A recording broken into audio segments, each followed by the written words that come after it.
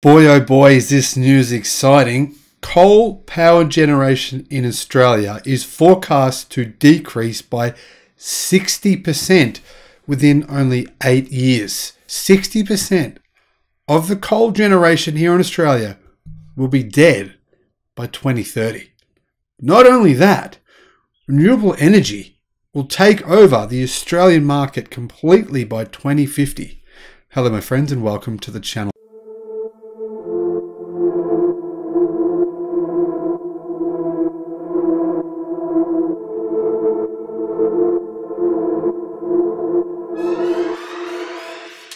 I'm the Electric Viking, great to see you. Now I don't share the pessimism of this report. Sure, 60% by 2030, that's great. But renewable energy being 100% of Australia's energy by 2050, to me, that is a pessimist viewpoint. That said, this document is absolutely spectacular in nature. Here are the details of what is happening in Australia and how, well, fossil fuel powered energy generation will basically die over the next decade. The AEMO has revealed a new roadmap for rapid switch to renewable energy here in Australia. Why has it done this? Well, it's basically changed everything it thought in the past. Why? Because it's saying now that it doesn't make sense to keep running coal power plants. It's saying what we've known for years. Now, who is the AEMO? Well, first of all, thank you to the person on our Facebook group who shared this article with me, because here's some real good details to get your head around. And this is not just Australia. This is the same thing happening all over the world.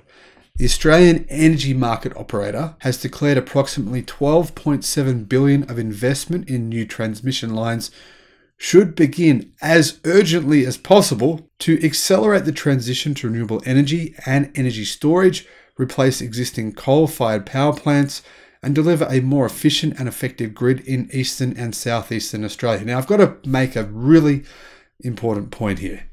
This is not about emotions. This is not about whether you believe the world will turn into a ball of fire within the next 50 years. Or it's nothing to do with that. It's nothing to do with clean air. It's nothing to do with, campaigning to do the right thing, which is important. It's nothing to do with that. This report is only mathematics. It's only purely cost-based.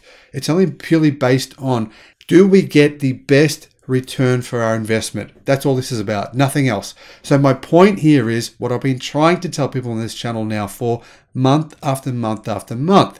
Renewable energy is cheaper than coal-powered energy. It's cheaper than gas. It's cheaper than the alternative. It's cheaper than the alternative pretty much anywhere in the world. I mean, if solar can be used efficiently in the United Kingdom and Germany, well, how efficient is it going to be in Australia?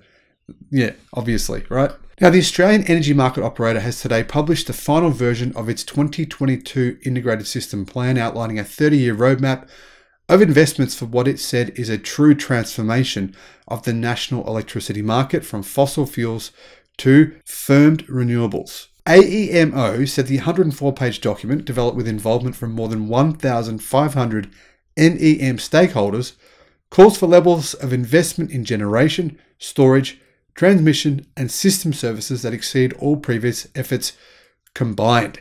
Australia is experiencing a complex, rapid, and irreversible energy transformation, AEMO Chief Executive Officer Daniel Westerman said in a statement. Now, I want to first preface this by letting you know they believe that by 2050 we'll need twice as much energy as we have now. Twice as much energy. So they're saying it's pretty urgent we get started on this now, today. Otherwise, we're going to be in trouble because we need twice as much energy now. They're not saying we need twice as much energy simply because we're going to have electric cars driving and electric trucks and electric transportation. They're saying a big part of it will be the massive increase in our population as well. Australia is experiencing a complex, rapid, and irreversible energy transformation. The 2022 ISP informs Australia's energy transformation based on an optimal development path of essential transmission investments that will efficiently enable low-cost, firmed renewable energy to replace existing coal generation. Now, they're not saying we should replace coal generation because it pollutes and because it's mental and it's we lose so much money on it in Australia per year. It's like a massive loss-making operation. They're saying it's because it's economically the sensible thing to do. And, you know, I agree on both counts. Not only is it economically sensible, but it's economically sensible and it pollutes. So let's get rid of it. You know, it's incredible how here in Australia, politics plays such a huge role in the decisions our government makes. Our government doesn't make, on both sides of government, unfortunately, it's both sides. Our government rarely makes decisions based on the best interest of the people. It makes them based on what it thinks are the best interest in its own political potential, its own politics. And that is really disappointing. Australia's traditional fossil fueled fired generators are being replaced by consumer-led distributed energy resources, utility-scale renewable energy, and new forms of dispatchable resources to firm those renewables. But AEMO said it is critical the NEM provide the power system assets and services to ensure these resources are efficient, safe, reliable, and secure. The market operator estimates at least 10,000 kilometres of new transmission is required to connect a 9-fold expansion of wind and solar farm capacity and near 5-fold increase in distributed solar by 2050, and to treble the firming capacity from alternative sources to coal, including utility-scale batteries, hydro storage, gas-fired generation, and smart behind-the-meter virtual power plants. Now, I should point out, gas is not a very big part of this plan. It's pretty small. 5 transmission projects across New South Wales, Victoria, and Tasmania have been highlighted as top priorities, with AEMO saying they should progress as urgently as possible. The 5 projects, Hume Link, VNI West, Marinus Link, Sydney Ring, and New England REZ Transmission Link, are all currently being assessed for regulatory approval and should begin that process soon. The 5 priority projects are in addition to another 7 transmission links, including Project Energy Connect and the Victoria-New South Wales Interconnector minor upgrade already under development. Westerman said the 5 priority projects would optimise benefits to all who produce, consume and transport electricity in the market and provide investment certainty. These transmission projects are forecast to deliver $28 billion in net market benefits, returning 2.2 times their cost of $12.7 billion, which represents just 7% of the total generation, storage, and network investment in the NEM. So you can see here, right, the mathematics make total sense. An investment, right, of $12.7 billion, returning a benefit of $28 billion.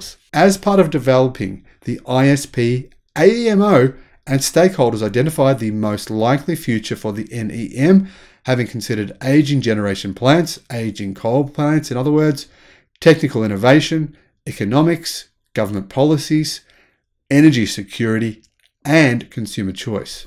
The ISP indicates the NEM must triple its overall generation and storage capacity by 2050 if it is to meet the economy's electricity needs in the step change scenario. The step change scenario forecasts annual electricity consumption from the grid will double by 2050 as transport, heating, cooking, and industrial processes are electrified and 60% of current coal generation exits by 2030, Westerman said. Coal generation will exit simply because it's not economically feasible to continue running these old coal plants, which are incredibly inefficient. To maintain a secure, reliable, and affordable electricity supply for consumers through this transition to 2050, investment is required for a 9-fold increase in grid-scale wind and solar capacity, triple the firming capacity, dispatchable storage, hydro and gas-fired generation, and a near 5-fold increase in distributed solar. Today, the NEM installed capacity of nearly 60 gigawatts delivers approximately 180 terawatt hours of electricity to industry and homes per year. In step change, utility scale generation and storage capacity needs to grow 173 gigawatts and deliver 320 terawatt hours per year to customers by 2050 to serve the electrification of our transport, industry, office, and homes. The ISP forecasts that variable renewable energy capacity will increase from 16 gigawatts currently to 14 gigawatts to 141 gigawatts by 2050. Additionally, distributed PV is forecast to increase from 15 gigawatts to 69 gigawatts over the same period. To firm that VRE and distributed PV, 63 gigawatt of firm dispatchable capacity and additional power system security services will be needed by 2050. AEMO also expects that coal-fired generation will continue to withdraw faster than announced, with 60% of the Eastern Seaboard's coal fleet to expire on or before 2030. Competition, climate change, and operational pressures will intensify with the ever-increasing penetration of firmed renewable generation. Current announcements by thermal plant owners suggest that about 8 gigawatts of the current 23 gigawatts of coal-fired generation capacity will withdraw by 2030. In the step change scenario, ISP modelling suggests that 14 gigawatt hours will actually withdraw by 2030. Westerman said, the need to cost-effectively deliver the investment in firm renewables has gathered momentum in recent months. We've recently seen market dynamics exhibiting the step change scenario, including accelerated coal-fired power station closures. Why are they closing? Well, you all know why.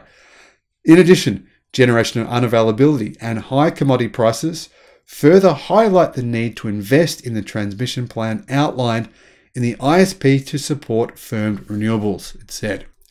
The ISP will help industry participants, investors, governments, and communities plan for the decarbonisation of the power system to deliver low-cost, firmed renewable electricity with reliability and security. Importantly, the ISP will help meet state and national climate targets and contribute to economic growth through low-cost, reliable energy. I'm going to repeat that.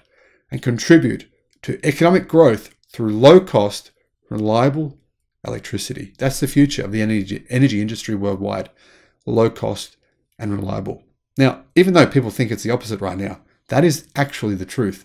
Wind generation, solar, and batteries are absolutely the answer here. And not only are they the answer in terms of global pollution, they're also the answer in terms of cost, savings, affordability, and reliability. And it's really exciting to see that this is going to happen here in Australia much sooner than what pretty much everyone, except me, predicted. Thanks for watching. Have a great day. Bye-bye.